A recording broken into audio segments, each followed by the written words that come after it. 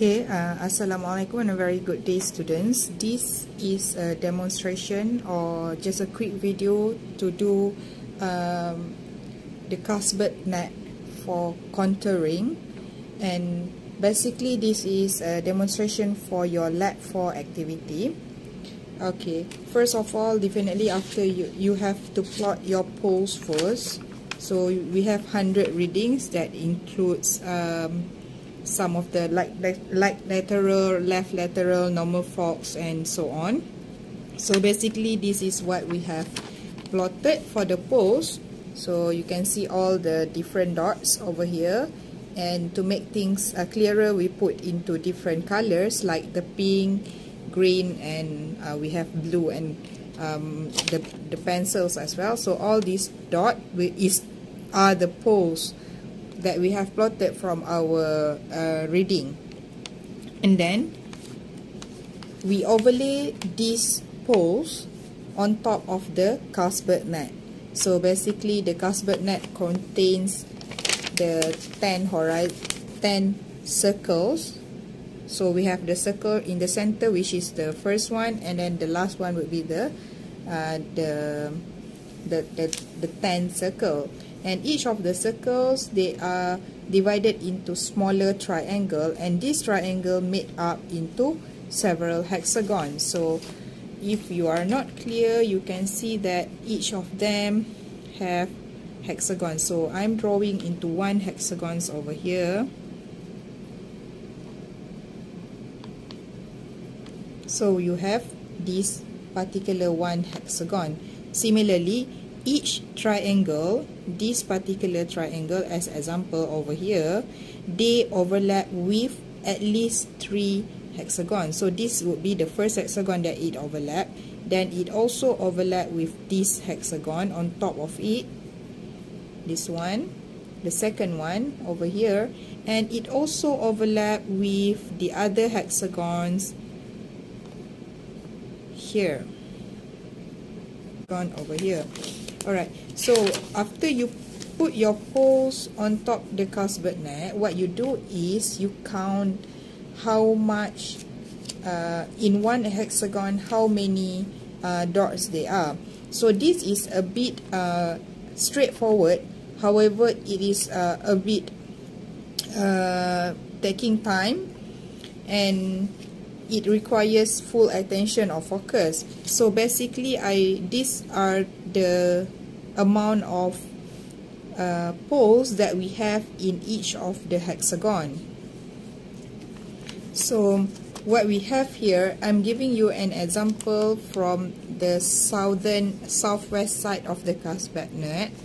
So let's see, we started with this is the area where we have all the poles. So we started with the outside, which is the first hexagon. So the first hexagon would be this one. You don't have to draw all the hexagons, but if you prefer to draw it again, then it's okay, but it will actually reduce the meaning of having overlaying the Kalsbeek net at the bottom. So basically the first hexagon is over here, and this triangle, these edges, does not have any poles. So we see at the bottom here does not have any poles, so that is considered as 0. So that's why we put 0 over here, 0 and 0. So in the center here, I have a triangle that connecting towards this side, top, left, and right. So let's see, in this triangle, so I was looking at this edge, so I have 1 pole over here. So these poles actually only overlap. So basically this particular hexagon in this smaller triangle only have 1 pole. So it gives the numbering 1. Now we move to the edges of, we have the triangle over here just now. So we move to these edges. In this edge, I need to count how many poles that I have in this particular point. So I have at least 1, 2, 3, 4, 5, 6, and 7 over here. So in this hexagon, which is this one, now is overlaying over here. this particular hexagon, I have 7 poles. So now I have contour 0, contour 1, contour 7. So in between contour 1 to contour 7, definitely we have the value of 2, 3, 4, 5, and 6. Basically, is a very closely spaced contour because just in between one triangle over here, you have to start from 1 to 7. So now, if we need to repeat all this for all the poles that you have. I will give you another examples using the top sections of this Kalsbeek net. So in this top section, we have quite a number of poles over here that you can see, several poles. So basically the overlapping poles and the size of how you use your pencils to make the poles actually influence the counting.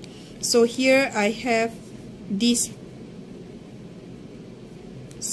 hexagon, and in this particular triangle I have one overlapping post, which is this one, the smaller one over there.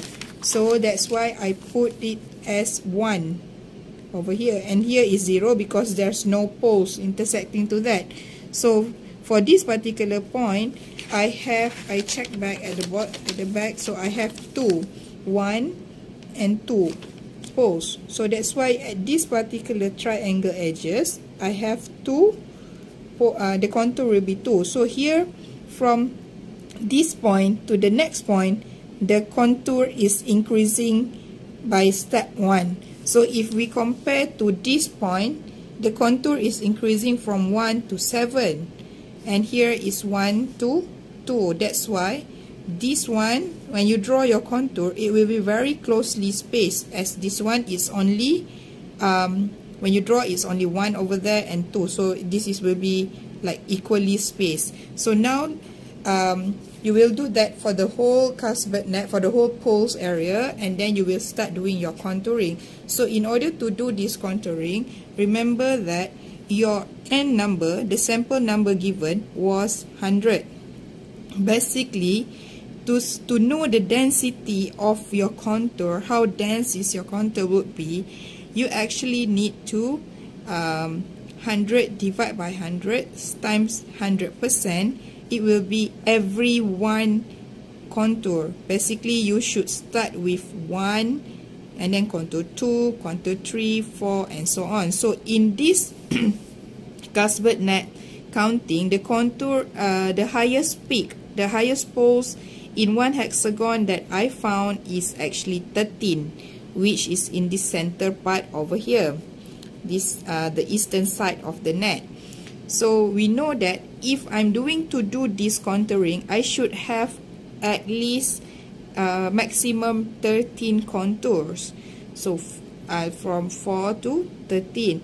But this will, in order to have this 13 contour in this small area, is actually a very dense contouring. So I have my GA have actually helped me to do this contouring, and then we have this example. So this is a very dense contour, starting from contour 1 up to contour 13, increment every one. Okay, so this is how the dense contour looks like. But understanding that this is it is also acceptable if you start doing your contouring every 2. So let's say you can start from 1 and then move to 3 and then move to 5 and so on. So the last point would be your contour 13, which is the peak over here.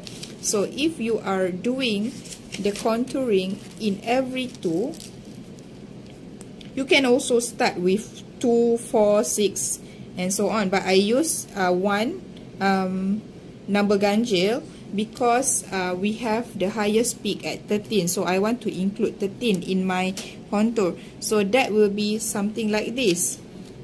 So I started with contour 1 at the outside, and then I started 3 and 13. So how you do the contouring actually, basically you cannot connect the dots. You cannot connect the poles. The poles is actually not the contour. So you need to connect in between the numbers. So now I say I would like to start with 1. So I have at the bottom here, I have number 1, 2, 4, and 5. 5 would be my highest peak in this northern section. So I should start with 1. So 1 will be there. And here I have 0 and 2. So 1 will be somewhere in between. That will be something like this. So I did not touch 2 because this will be 1. So 1. So here I have 0 and 5. So 1 would be just next to 0. And then I have 1 over there. And I should touch a bit. So when we are at the edges of the primitive circle, we should not close our contouring. Instead, we should keep it open. And if they are similar number at the bottom over here, we should continue it here. But in this case, it's just an open contour like that. So I have 1. This would be my contour 1, and then I should go for 3. 3 would be in between here to there, here. So that's it. This is I have 1, 3. So I have a large space over here because the 2 is in between. And then I should have 5. For 5, I can close it because that's the center part. So the contouring, let's compare. This is every 2. You got it like that. And also like this. But for every 1, you're going to have similar shape. Similar shape. Except that this is denser. So this one have 1, 2, 3, 4, 5. This one is only 1, 3, and 5. Similar to these sections in the eastern side. So I would love to see your result. I accept both in high density, every 1 contour, or in every 2. Okay, maximum is every 2. No need to, if you make it every 3, then it's going to be very, very sparse, your contouring. So the last questions would be, you need to come up with the average planes for your each of the poles. So what you need to do is actually you just need to have, so at least we have group 1 over here, group 2 over here, and group 3 over here, means the density populations of the poles. So what you need to do is just rotate back to the center part. I mean, we should use this Smith net. So we rotate back roughly to the central part. That. So this is, I consider this one as one group because the dense populations over here of the poles. So we bring this to equator and we calculate it from the center over here, the 13, contour 13 to 90. So this is where is positions 10, 20, 13, 14, 15, 16, 17, 18, 90. 90 is the sigma,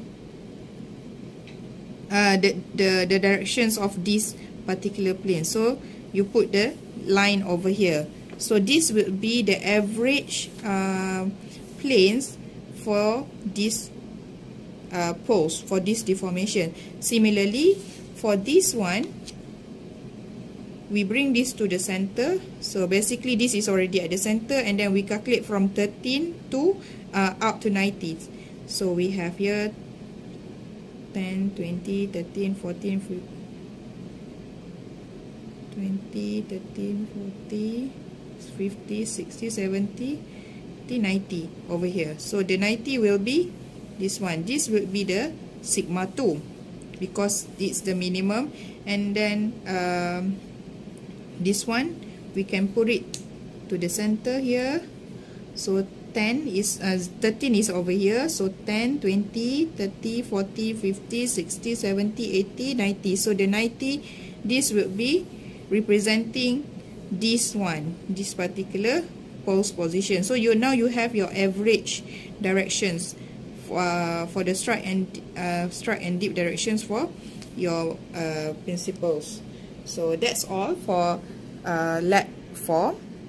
I hope this is helpful for you. Right, thank you.